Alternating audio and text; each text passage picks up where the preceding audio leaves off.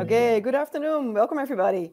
Very nice to see there's so much interest in the topic of leadership development through coaching within the Cruyff network. I will shortly introduce myself and give some practical information, and then we can start. My name is Joyce van Kooten. My roots lie in social cultural sciences, and I have a work experience in two large corporate organizations in the Netherlands in the field of human resources and management development. For 12 years now, I'm a coach in dual career skills for student athletes at the Cruyff Academy in Amsterdam. And for 3 years now, I'm a professor for the English modules of leadership and human resources for the Cruyff Institute in Barcelona. For the practical part, there are two tabs in the left-right side of your screen. There's a chat side. There you can maybe say hello to everybody, maybe somebody you know. Who's joining again as well, so you can say hello or say hello to Femke and James.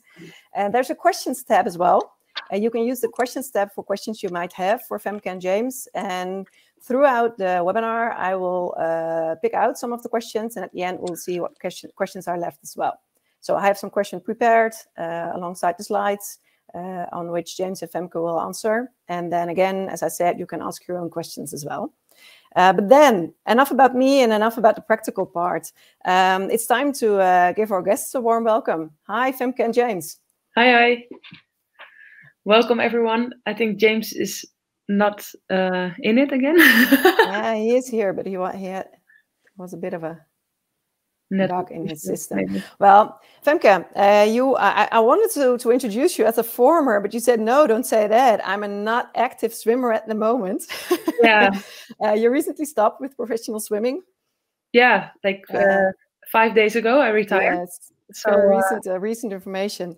And but you were among other things, you were an Olympic gold winner at the 4x hundreds freestyle.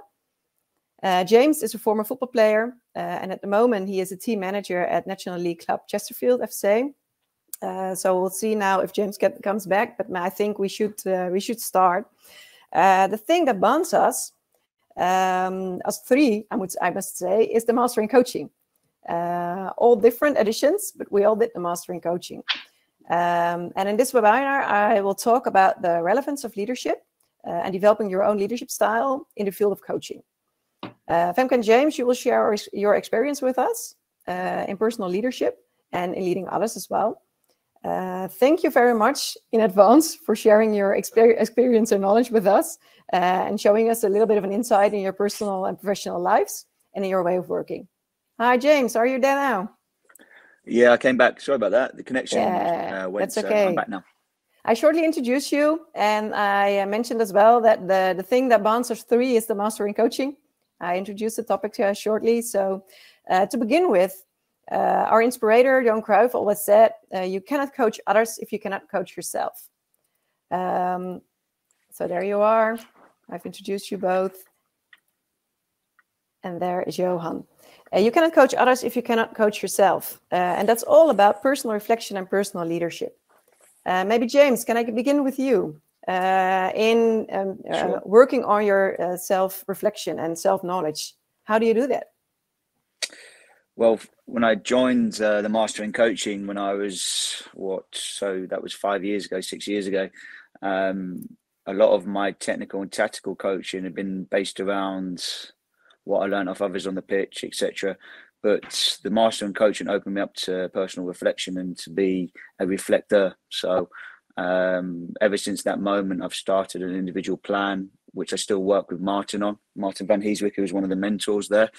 I still work closely with him. Probably it went from lecturer to mentor to friend now, Martin, probably now in the process of my own career, as I've gone into management myself in the last 3 years. So I have objectives every 12 weeks based around competencies of being a leader. So those competencies will be broken up into myself. It might be a media competency, so obviously you have to deal with the media in my work. Pedagogy, so how do I impart knowledge of my own knowledge onto others? And that might be communication in terms of managing upwards or managing downwards or managing around my peers. So there's a whole host of things, but centrally it always comes back to my leadership values. So which I'm sure I'll share as we go on the next hour. But that's probably the answer, really. personal reflection on different objectives around competencies to be a master coach. Yeah, so you build it up around objectives you have, and then you choose certain specific competencies to work on. Specific and look, the more I show in the next hour, it'll be a bit clearer, because obviously that's a big spiel, but once I show the slides, it should be easy to understand and follow. Yes. And Femke, how did you work on finding out your own core values? I really like the part you said about your self-reflection, because I was thinking myself, like, how did I used to do it? I asked like people that were around me in my inner circle, so like my coach Marcel Wouda, and also my physio Jan Herber. So I asked them sometimes to observe me, so they could see what I was doing and how I was like working through all these competitions. And they gave me a lot of insights, and I really listened to that, and I really took it to heart. And also every year I asked a few people, like, what do you see, what I can improve? So I think it's nice to, because sometimes you just stay in your own head and you think you're doing the right thing, and you have some how do you say this, blind spots. So I used other people for it as well, and that's also what I really liked about the Master in Coaching, because there were a lot of different people, not in my inner circle, who could help me find the blind spots. Yeah, great. Yeah, great. And then you already talked about objectives and competencies, James. And going a bit further on that, coaching yourself is about self-management as well. And how do you do that in a busy life, working around developing yourself, but as well coaching others? How do you organize it all? It's particularly hard now. I've got a 6-month-old boy. When I get in, I don't get a lot of time. Because I'm past young Arthur straight away, so it's a case of reflecting with one hand, and then I have him in the other hand. No, but it's very, I guess, along my journey from coach to manager now, because I was a first team coach when I went on the course, and then I was an assistant, and now an out manager. I think I found it hard in terms of the biggest challenge is time. So time to reflect, but once I find the time and I make the time to write my reflections and reflect with Martin, etc., and other people, not just Martin, because I have other influences on my life. You feel so much better for it and so much clearer. That's the way I like to work. But it's about being an individual along the journey. So me writing my reflections has the biggest impact, but reflecting in different ways for different people may be more suitable. But for me, my plan and writing the reflections on the objectives over a 12-week period gives me some sort of identity and a way forward on the next action plan. The next action plan could well be that I haven't fulfilled or improved as much as I wanted on the original objective. So, so I think that's the answer to that is time management as you go on your journey is the biggest challenge for me. Yeah. Okay. Thank you. Yes. And then, and that's, I think that's one of the skills you already mentioned, that one, time management in coaching or leading skills.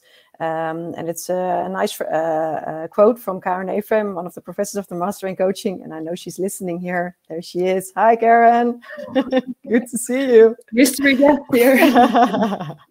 The coaching is about observing, which also includes listening and feeling. So it's a lot more about, there's a lot to do about being a good coach, and not only telling others what to do. But Femke, can you tell me something about that? How did you figure out what are the good skills to, maybe you had a lot of coaches, so you can say something about what are good coaching skills?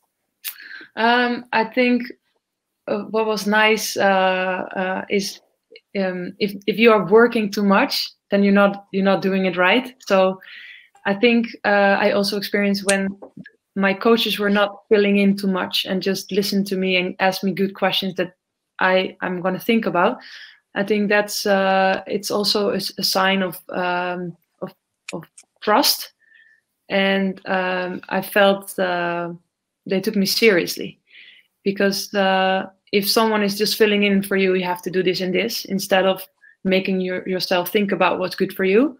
I think that's it works a lot better than fill anything out for you.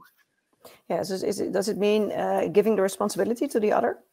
Yeah. But also take. I felt that they took me seriously. So, for example, I had a French coach, and he was very just sending me things like, okay, do this, do that, do this, do that. This is shit. This is good. This just like that all the time. Whereas with Marcel Wouda, I every Monday we had a chat together and we talked about, okay, what's going well, what can we do better? And he just asked me a few questions like, how do you feel about this? And this really helped me to think about, okay, what is he asking from me? Which way I want to go, which direction? And I think that's a good sign of a good coach. So good listener. Basically like a good partner, a good listener, and yes. who supports you. Yeah, listening and asking, and maybe that's a good one to go through to the next one, because then James, you already said I was changing roles from a coach to a manager, and hearing Femke talk now about mainly listening, asking questions, taking the other seriously, of course, as well. Being a team manager, how do you see this now?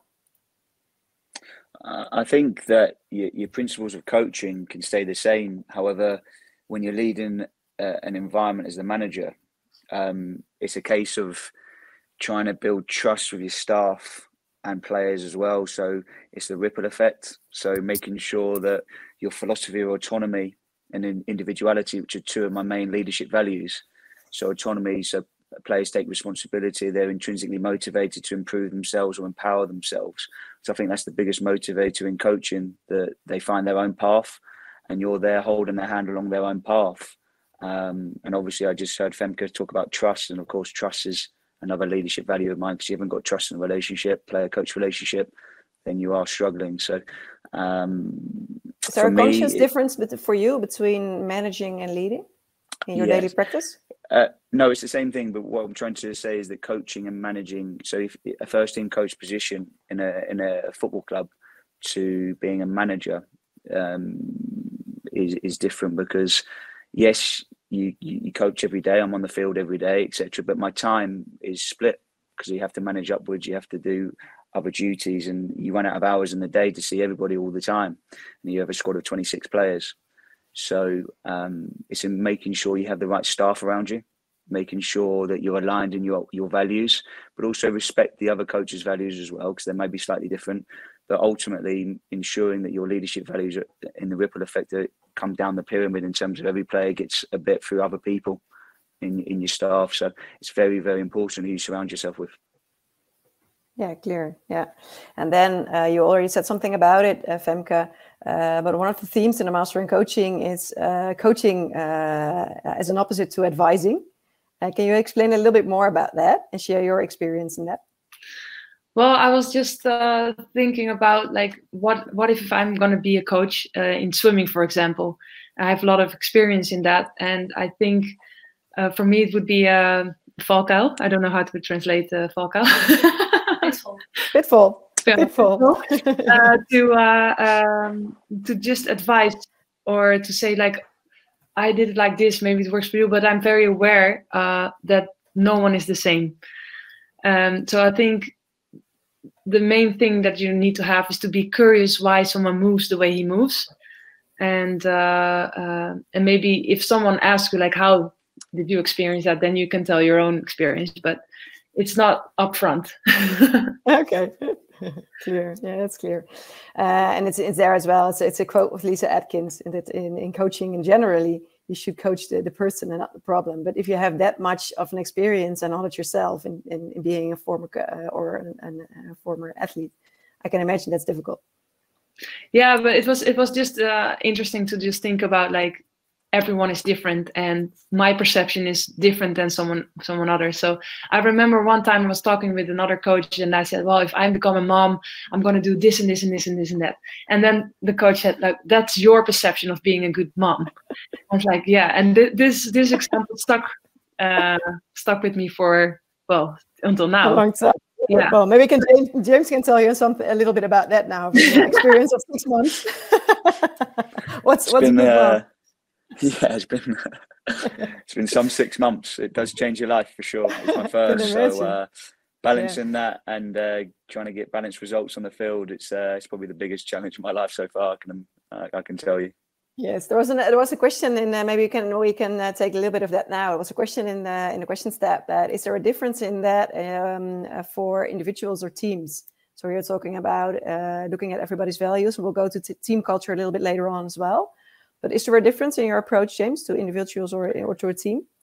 Yes, it's massive for me because I have players in my squad that are older than me as well. So you're coming in players that played a lot higher level because we were in tier 4. So players that played tier 1, they're actually older than me as well. So you have to gain that respect straight away. But in terms of backgrounds, so I have different players from different countries in the change room as well. So you have language barriers. And obviously different people have different skill sets. So if you go to my core values on that presentation that I showed you earlier, I can maybe enlighten you a little bit about how I work with individuals. So I don't know if the presentation is up, is it? Can you get it up for me? Yes, can you arrange it for us, Xavi?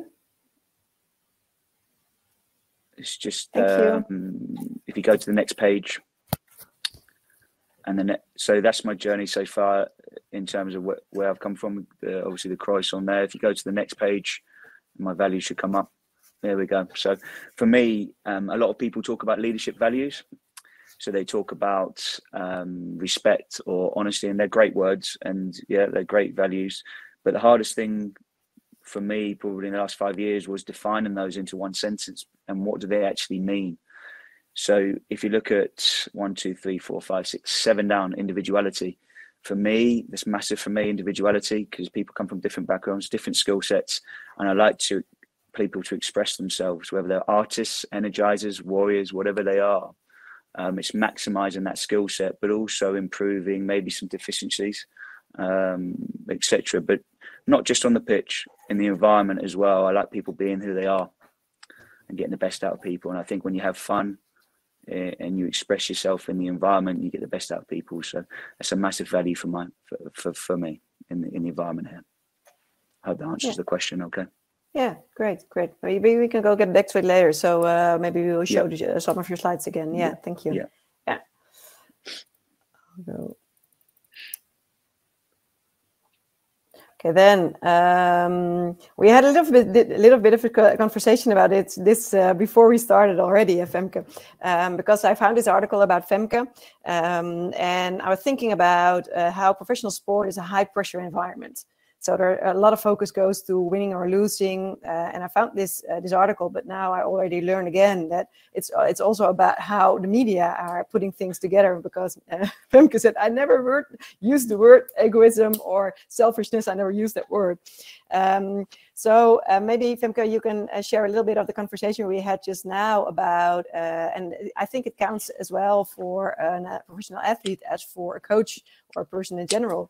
But in the high pressure context of sports, how do you think about this concept of being selfish or egoistic? Well, when I saw this slide, I was like, what is egoism? And because Karen is here, we just also talked about this. And it's really difficult because everyone else has a different perception of this word. And I think for me, egoism has a little bit of a negative vibe around it. So I don't want to be an egoist, but then, for example, I've not been to the birthday party of one of my best friends for I don't know how many years because I always had competitions. So maybe that's egoism. But on the other hand, I just think that if you just take, and take, then it's egoism. But if you find like a right balance, for example, when we are in a hotel with all the different teams for a world championship, for example, we always have a buffet, and you can take all the potatoes, so no one else has something left, or you can just take what you need, and then there's something left for the rest. So I think that it's about a balance, and of course I make decisions that are in favor for myself, but I think. Well, what I said, like it's in balance. So if it's just only all the time in favor for yourself and not for someone else, then it's egoism. But I don't really like the word, but maybe because I don't want to be an egoist. Says something about the core values again, Femke. But I think in this article, what they meant is sometimes you just have to step up for yourself. And sometimes that is in disadvantage from someone else. Well, then I'll go to the next slide immediately. So of course, there was an example in which you had a conflict for a place in the Olympic team. Yeah. Yeah. How did that work? Yeah, it's very hard, and I still don't like to talk about it because it's still very painful. But what happened is that that I knew if I'm not going to step up for myself, I'm never going to do it ever again. Yeah, it was extremely painful, but I had to step up for myself, and I did. Yes, as I said, it's a high pressure environment, and it is about winning and losing, and about wanting to perform. James, how do you see that working with the football teams? In terms of which bit? Because there was a little bit there. Yeah, in terms of the selfishness you need to maybe to succeed in sports for yourself as a coach or a player. How do you look at that, and with regard to maybe to your personal values? Yeah, quite a bit of work I do is with players when they're coming in around the breakfast area in the morning. I make sure my door's open, etc., and they come in, and making sure they're just giving them a little tap to remind them about the extra work they can do, or they improve certain things, how they're feeling about, I don't know, I had the striker in today, he scored 18 and 18, but it's about trying to maximize that. He's in a really good vein of form, but talking to him about what extra practice he could do maybe to improve a certain finish with his back to goal that he didn't quite succeed at on Saturday, bringing clips to me, etc. So it is about being selfish in the environment to maximize your skill set for sure, but it has to come from them. They have to empower themselves, the athletes, and it can't come from the coach telling them. You can guide them slightly, subtly, but it has to be empowered by them, because they're the masters of their own destiny. I believe in that. Yeah. Okay. Great. We talked a little bit about the looking at the way you look at people, and maybe we can go through the next thing, because I will introduce it first before the video starts playing. Is that Johan Cruyff was not only an excellent football player, he was more than that. So we will show you a short video, and then I'll ask the follow-up question after that.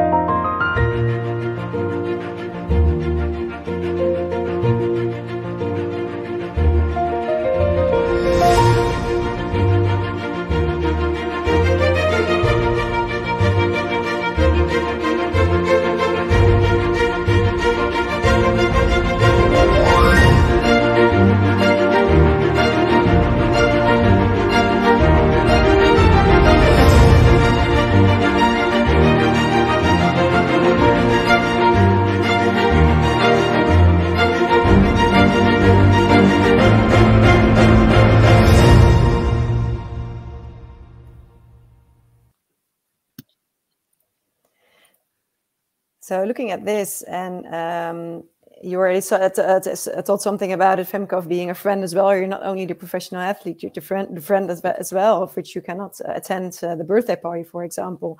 And Johan was, of course, an adept and a developer of the total football concept, but he looked at people in a holistic way as well. So he was always looking at the whole person to see where the strengths lie and how they could develop them. So maybe for you first, James, and how do you learn from other aspects of life, of yourself, now being a young father, for example, but of your athletes as well, to coach them better? My reflections have changed slightly. I would say that because you're going from meeting to meeting, or media to media, or coaching, and then you're speaking to the CEO, or you're speaking to the chairman, or then you're setting up your tactics for a game, 2 games in 3 days sometimes. So you're rushing from one thing to the other. So I think a different type of reflections in between. You can have quick snapshot reflections. Could I have done that better? How did that go? I think you can learn an environment like that. But also, obviously, now I'm a young father. The biggest lesson in life is my son. Patience, guiding him through the different months he's been alive so far. You can learn so much, and it brings so much pride to what you're doing. And it's probably the overriding feeling is to the purpose why you exist, really, to be honest. It was a question that was asked me 6 years ago. Purpose for existence. Yes, coaching is a big part of my heart and who I am. If I drew myself, but obviously the biggest thing on that drawing now would be my son and my partner. So yes, on your journey you can learn so much along the way, and definitely I think professional and personal is amalgamated into one person, you as the leader. Yeah, so I talk to the students a lot about that as well. That leadership is a practical profession. You can learn something about books, but it's about gaining experience and learning things. And now, as you see, you learn new things from yourself even. And does it change your perspective as well to others and how you coach and guide others?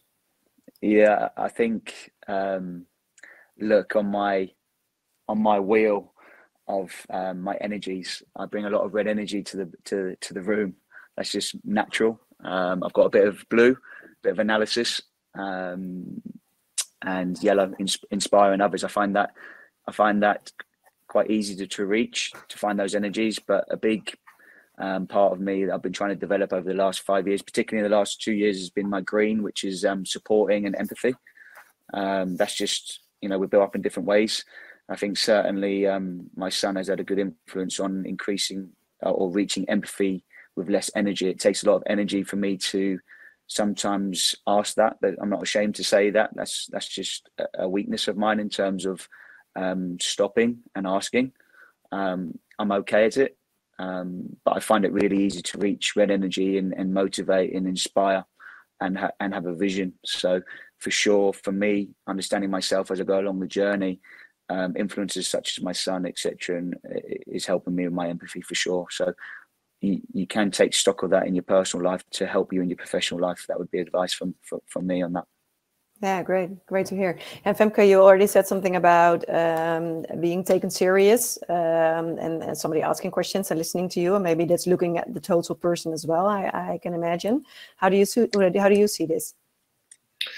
Oh, yeah, I found this question also very difficult because I'm not sure if I 100% understand the question actually. Mm-hmm. So I think how can I explain it? So I think you just find blocks on the road, and sometimes you hit the block like a few times after more times than once. And sometimes you just feel you get through, and then there's something else. So I feel like there's also always something that comes on your path, or someone that says something, or for example, that one coach that told me about the perspective. So that's how I learn from other aspects. So in the same time I'm growing, I feel that I'm growing, and then so I feel like, okay, now I managed to deal with this, and then you grow into another block that can help you grow. Does that make sense? Yes, I think it does. But maybe you can hear again, and that's not that like you are coaching teams, but you have been in a team, of course, of different individuals within the swimming context. And how did you see that maybe coaches looked at the different persons in a different team? So you said, I experienced a coach who was very much about, maybe also a red coach telling you what to do. But how do you experience that? For example, Marcel does that now.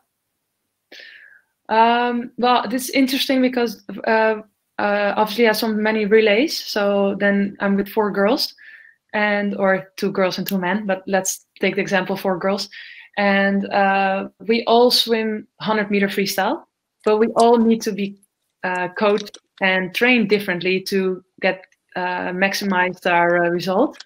So, for example, if you take Renomi, I train very different than she did.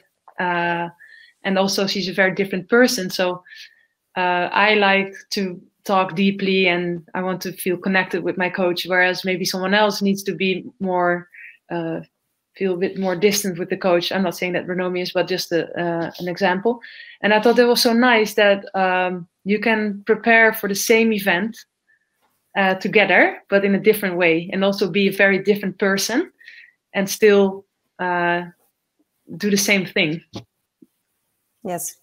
And you talked about this as well, James. You said 2 of your core values are the autonomy of players and individuality, you said. How do you do this besides an open door policy in the morning? How do you do this in coaching or creating a team culture? Looking at the persons. it'd be impossible to do that in the environment I work in terms of reaching out to everybody myself. So again, I would reiterate that it's so important that you surround your staff. You surround yourself with staff that counterbalance who you are. So empathy is potentially an area where I can improve. So I ensure in my staff that I've got someone with high empathy, etc. So then you can start touching everybody in the change room regularly every day. If you build yourself a staff that are similar to you and have the same energy as you, then the team will only get that one energy. So it's very important who you recruit around you to take the team forward. That would be number one. Number two, we make sure, so I've got certain players on individual plans. So they have, similar to myself, my own leadership plan, they have plans where they have their own objectives as players. And they know some players need the reason why they put their boots on and go out, and I want to do, I don't know, 20 repetitions or whatever, because people seem to shy away from telling these days. They're scared of telling the athlete. Well, actually, I believe in telling sometimes, because when you come in at half time and perhaps you've got 15 minutes, you spend 5 minutes with the analyst, and then you want to do your team talk, you haven't got time to ask everybody. So sometimes you do need to tell, and you need to be strong at that. But at the same time, you need to be able to ask and know the right time, and also know the right energy to bring into the change room. So it's a counterbalance to make sure individuality comes through. Some players react to telling better than others, so you have to learn their ways and what they perhaps prefer to learn, their learning styles. Yeah, and that's so individual plans within a team plan and individual styles of athletes. Yeah, but it's not just that. It's because it's a team sport and you want to win. So, like I said, sometimes you might have to tell because you run out of time at half time, etc. Yeah, good to hear. Yeah, so it's more a situational leadership in that sense. Yes, correct. Yeah. Yeah. Okay. We'll get to your leadership plan later on, I guess, because I was thinking about the next, and then we already talked about knowing yourself to be a good coach. So knowing your own philosophy, knowing your core values, but going one step further, it's about how to develop yourself as a leader or a coach. And as I said, I mentioned at the beginning, we all three have done the master in coaching for one, but more about that. Femke, can you tell me something about how you work practically in your own personal development? Sorry, can you say it again? How you're working on your own personal development? How do you do that? Well, I think I already a little bit explained it. You said something about feedback, the relevance of feedback for your inner circle. Yeah. So every year I asked my coach and a few around me, but also a few coaches from other countries that I knew and I trusted. I just asked them, like, if you see me swim, like, what do you think I can improve on? So that was basically more like technical skills, and I asked like my inner circle about, okay, what do you see, like, because sometimes I can be stubborn, or I get too emotional because I want it too much, and it's very nice if someone else tells you that, because I know it basically, but it's nice. So I think that's what James meant also. Sometimes you just have to tell the truth, and then I'm happy with even if it was confronting. I want to be confronted with my behavior and with my what I'm doing. So, but sometimes that's very nice, especially if you want to do it all right. But so I think this is one of the key moments that really helped me, and also, well, that I choose to do master in coaching while I was still professional athlete. I think it was also a sign that I thought, like, I can use it for if I want to become a coach, but I can also use it for myself in my own career, and that really worked out well because I learned so much that I used into the competitions that came up. Yes, yeah, great to hear. And is there a difference? Paul van Laak asks: Is there a difference being an awesome footballer or a world-class swimmer, as opposed to being a good or great coach? Is there a difference in developing yourself because you decided to do it when you were still a swimmer? Well, for me, this worked the best way. I cannot say that for James, but because I just met him. Yeah, for me, it was perfect because. But I was open to it. I mean, I think I had the open mindset in this case instead of a fixed, like, yeah. So for me, it was very important. Yeah. Okay. And James, you already talked about writing down your reflections and taking time to do that as a relevant factor in your development. Can you tell us now maybe a little bit more about your leadership plan? Yeah, sure. I think the most important thing I learned from the Master in Coaching was vulnerability. I think that maybe I thought that I had an open mindset before I came on that course in 2015, or I think it was 15. I think vulnerability is the biggest thing for a coach, to open yourself up, because for me anyway, because I found that the hardest thing is to write about my feelings. That's just, and once I broke through that wall, I didn't come a blubbering mess or anything like that, but I could speak about my feelings openly, be self-critical, but also give myself praise when I need to, as well as a balance. So I can show my personal plan a little bit, just to give an example. If you want to talk about the competencies, I don't know if we've got time, but we can if you want, no problem. We can show a little bit. Yeah, we can. Yeah. Savi can put it up. Thank you. Yeah, if you just go forward. Yep, keep going. So if you talk about if you go back to there, it's all, if you just go back one, it's very, very important to make sure you have long-term objectives, but also short-term objectives. And I basically base my short-term objectives on what I'm doing day in, day out for this season. So can I tick them off? But obviously number one, and that gives you an example. Number one is being the best father I can be is number one, because it's the most important thing in my life. And then after that, everything comes second, third, fourth, fifth. They're still very, very important. But it shows a mixture between professional and personal coming together to be the leader you want to be. I think it's massive. So if you just go on, that's the situation where we're at. So if you carry on, so it's always making sure you work in a situational environment. If you just go to the next slide. So it just gives you an example. That's just a review, a quick snippet, and then I'll send that to my mentor, and he would also have his own thoughts, and then we would talk about it. So my objectives were my reputation in terms of my brand. Can I improve that in the media? Can I speak better or whatever, and how I was going to do it?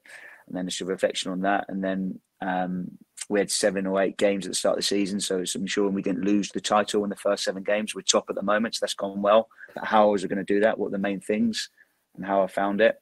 And if you go to the next slide, I think there's a couple more objectives, never more than 3 or 4. So the third one was, I was reading some books around emotional intelligence, and being a little bit more self-regulated on the sideline, etc., and raising my awareness of perhaps my emotions. I'm quite an emotional coach, so it's probably quite a lot of energy going on the sideline. So it's controlling myself in important matters and of the game, or decisions that don't go your way or do go your way.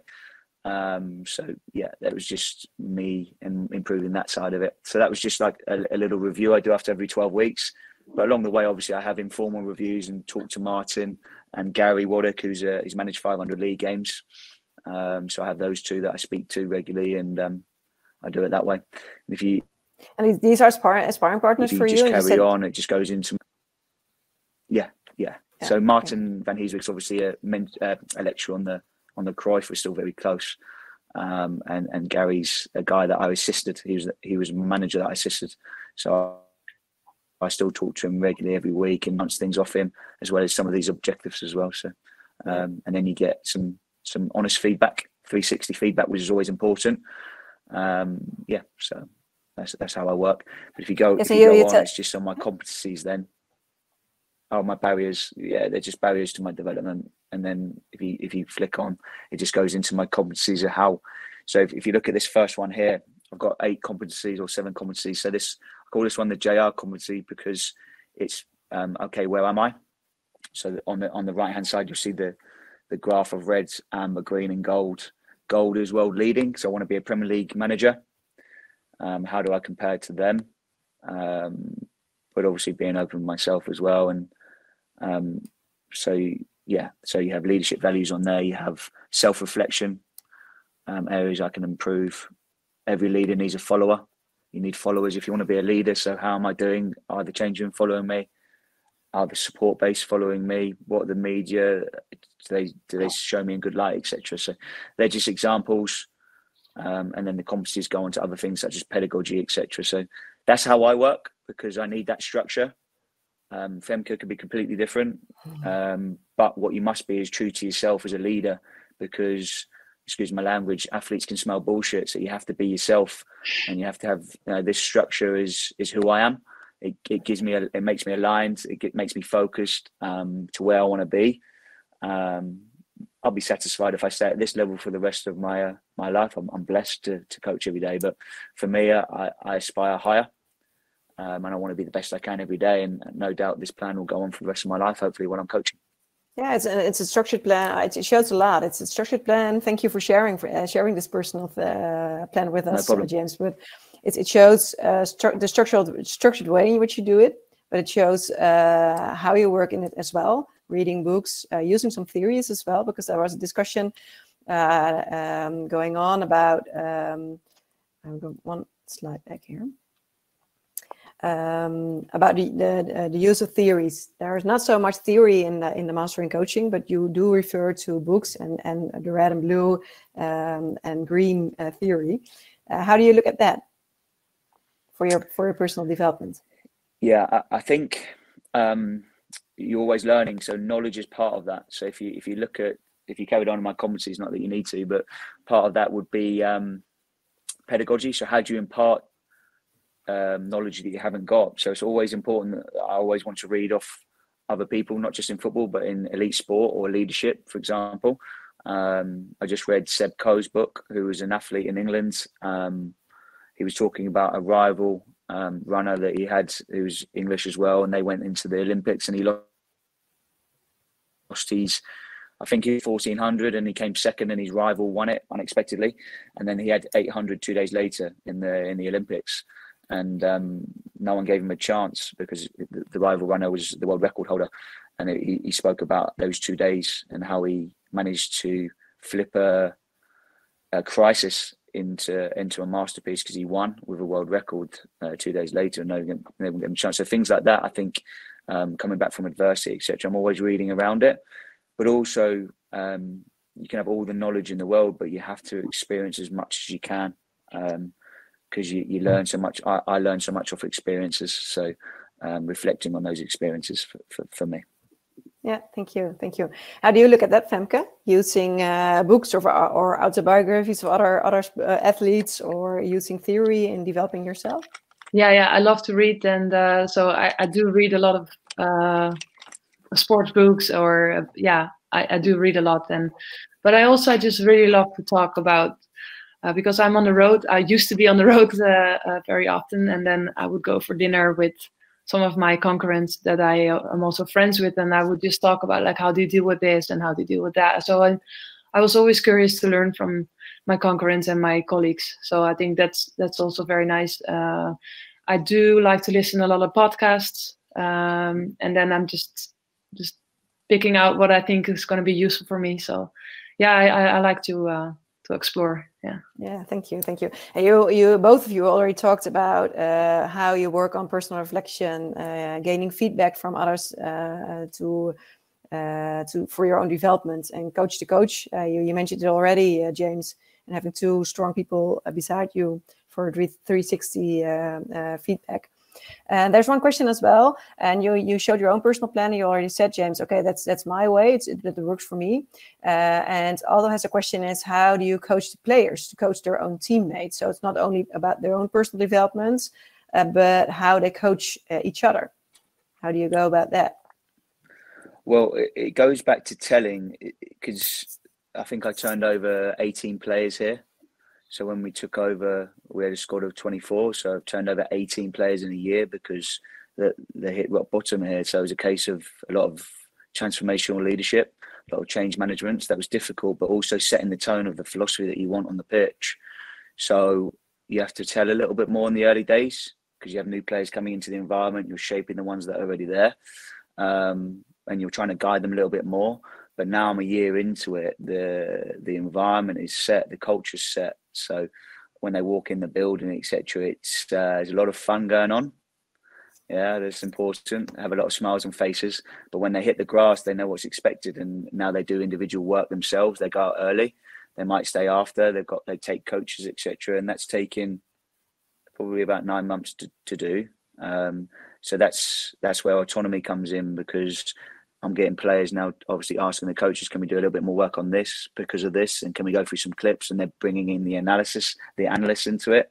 So you're working in a multidisciplinary way. So yeah, it takes time, but at the start, when you come into an environment as the leader, you might have to tell a little bit more than what perhaps you want to shape that environment, because you have so many new people coming in and out of that environment. So and a little example would be at half time, I don't go in for you have 15 minutes. I don't go in for 5 minutes, because I spend time with the analysts on the clips, etc. But also it gives them time to talk to each other about their own performances, what they expect of each other, and maybe they can communicate, increase communication, because sometimes you don't hear each other on the pitch because of the large attendances.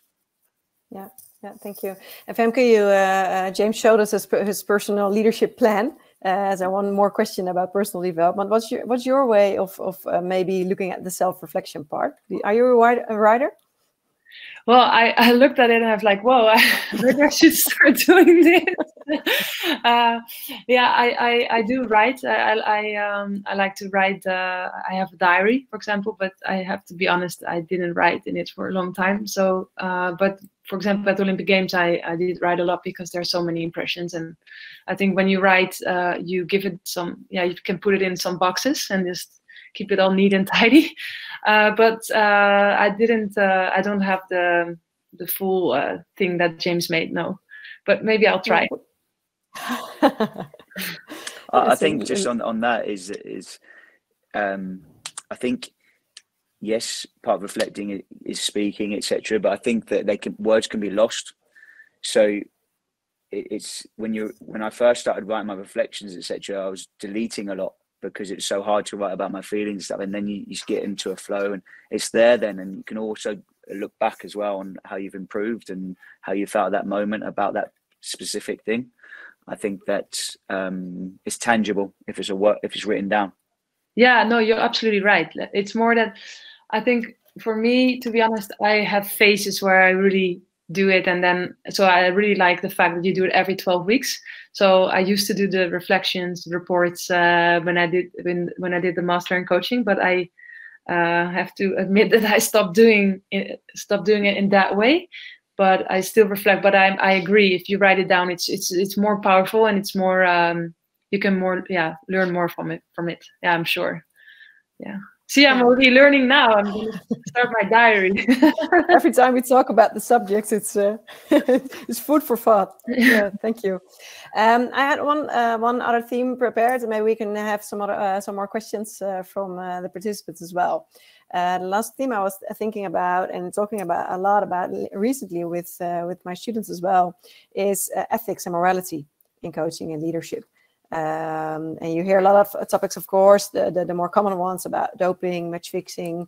But I think even if you think about how much can you ask of a person in a training context, for etc., in professional sports. So I reckon there are many more ethical dilemmas when working as a coach or a leader. So maybe James, for you first, how do you deal with those? It's challenging with in the change room, so many complex personalities. But I do like mavericks in my team. I like, because you need that. You need your artistry on the pitch, and sometimes the artists can be the biggest challenge to your ethics and to your leadership values. But it's also, again, it goes back to individuality. It's sometimes you might have to be a bit more patient with some players than other athletes. But also, there's a saying in England, probably not in Holland, but it was always leaders used to say when I was growing up in the olden days was, don't do as I do as I say. I just think it's just gone now. That's just not the case. You have to, as a leader, for sure, if you want to be taken seriously in the long run, you have to obviously live by your own values and live by the values that you instill into the environment, because they'll be the first to catch you out, the athletes, your team. So you need to make sure that you practice what you preach, for sure. Yeah, so dealing with ethical dilemmas is the most important part, is staying close to your personal values, you say. Yeah. How's that for you, Femke? Yeah, I totally agree. Yeah, I think that's also, if you stay close to yourself, it's stronger and powerful anyway. I even, well, maybe it's an out-topic example, but because I retired, I got a book. My girlfriend made a book for me from all of the people that I swam with, and they wrote something, and I could really feel when someone was like really writing from the heart, you know. So I could feel it was more powerful when I wrote those open-hearted messages. I was crying because I felt this is from the heart, and I believe if you operate that way, you will always reach more people, or because they know it's from heart to heart. You understand what I'm trying to say? Yeah. So I really believe that's. I think James said the same. Athletes don't buy the bullshit, and I think that's true. So if you stay like close to your own values, I believe that's very powerful. Yeah. One of the most powerful things I've done with my team so far is, and I took it off Martin van Heeswijk. He taught me it's a clever trick. It's a really good way of leading a team environment is making them accountable for their own values. So I have a meeting every off season with the team, because you have new recruits and they choose their values as a team. And it's always a go-to as a leader or as a manager of that team, because when someone steps out of line, you know it's going to happen in 9 months together in a season. You know someone's not going to abide by those values. It's an easy go-to for them, because you just say, well, how does that fit into the team values? And then that opens up the discussion nicely. Yeah, great. Yeah, great. Well, maybe coming to an end a little bit, unfortunately, because we only had an hour, and maybe so there are some more questions coming up. If you want to ask another question, please put it in the questions tab. And already, Femke and James, very much for your time and willingness to share your experience and thoughts about the topic. And you see, there's a lot to be said about well, developing your leadership style through coaching. And from being an athlete first, and then to becoming a coach, or maybe Femke becoming a coach. We'll see. Yes. I wanted to ask the participants if there are still any questions left. We had one more question standing out, and there was, what's the best way to empower players to become more intelligent in the game? We have an idea. Would you like me to answer that, or yeah, Femke? That's okay. Yeah, if you want to. Do you want to answer, Femke? No, you can answer it. Oh, okay, no problem. I had to make them more intelligent. If we're just talking about some of my players here, again, it goes back to empowering them. So if they feel empowered and they feel in control of their destiny, I think that gives the maximum motivation. So they would then tend to watch their games back, clip them, bring them to the staff, do extra stuff on the pitch, extra practice, and obviously be intrinsically motivated to improve themselves. I think that's the key. I think you've got to motivate the athlete to empower themselves. Yeah, thank you. And then Chris asks, what's the most challenging thing about leadership, and how do you handle the setbacks within leadership? What's the most challenging? Yeah, I think for me it's difficult to answer, because I don't feel like a leader, and I'm not. So I think this question is one for you, maybe James as well. Okay, no problem. What was the question? What's the most challenging thing in leadership, and how to handle setbacks within leadership?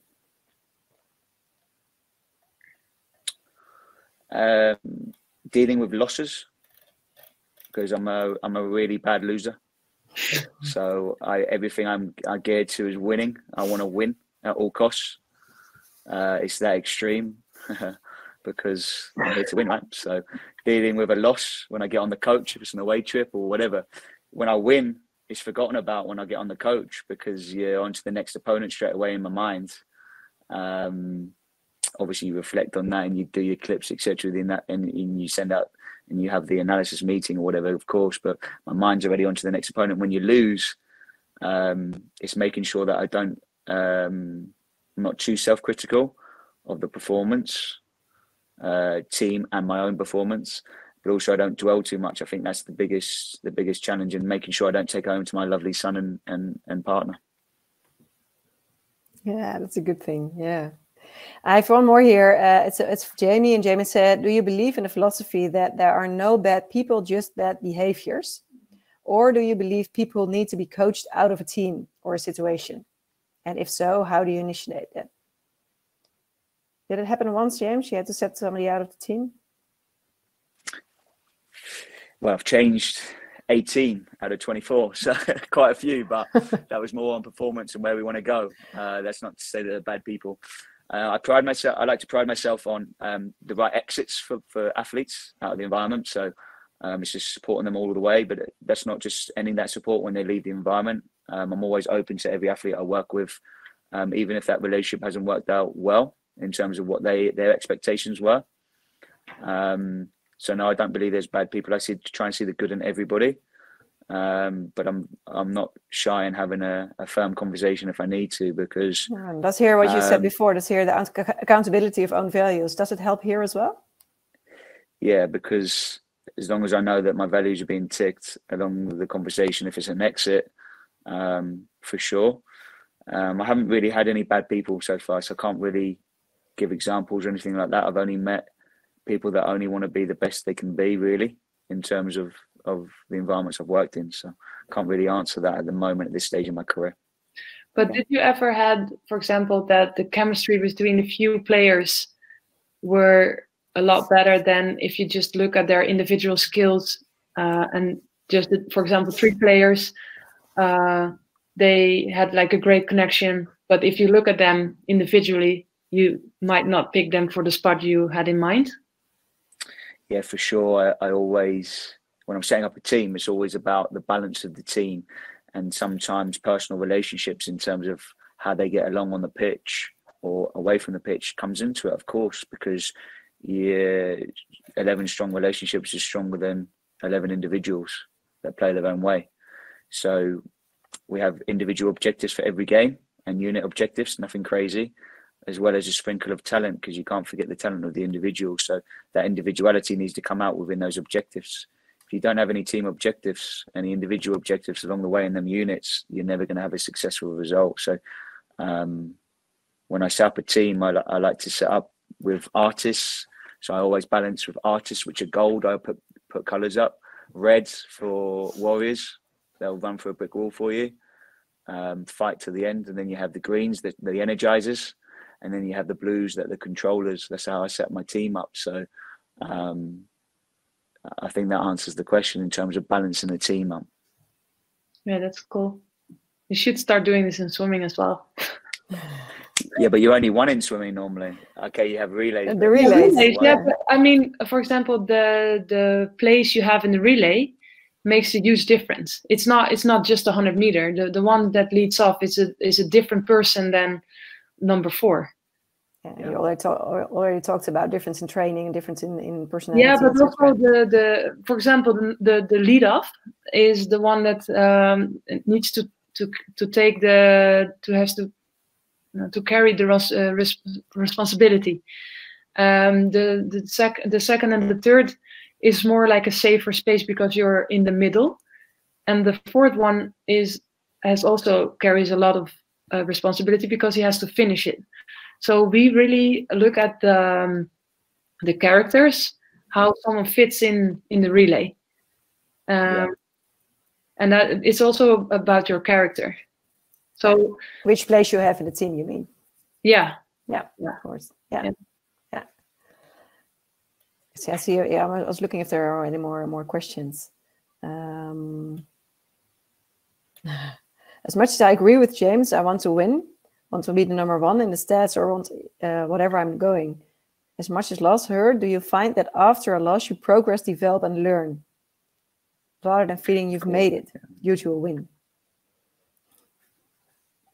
I'm hungry whether we win, draw, or lose, I can assure you.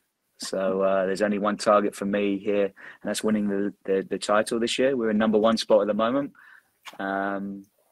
We're nearly halfway through the season, so it's making sure we remain focused. But of course, you learn from wins, you learn from draws, you learn from losses.